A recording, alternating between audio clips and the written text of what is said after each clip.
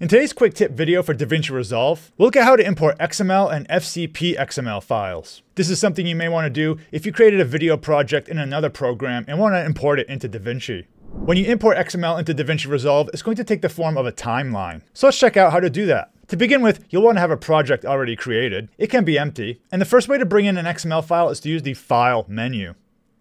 So here I'll select File, Import, and then I'm going to select Timeline. I'll click this. And then you can choose your XML file and click Import. It will ask you the properties of your project. You can change them if you like. Here I'll click OK. And now our project is imported. Let me delete this and show you the other way. If you're on the Edit tab, you can also import XML from the Media pool. Make sure your Media pool is on. Then in the section with the clip names, right-click on it, choose Timelines, and then Import, and then choose the one with all these options. It includes XML, so I'll click this. And then you can choose your XML again. I'll select it, I'll click Import.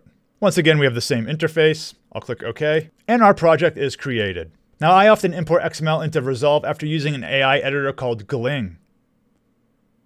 Not only does it automatically remove all the dead space from my videos, but it also edits out bad takes and repetitions. Check out my video reviewing Gling AI to see how it works.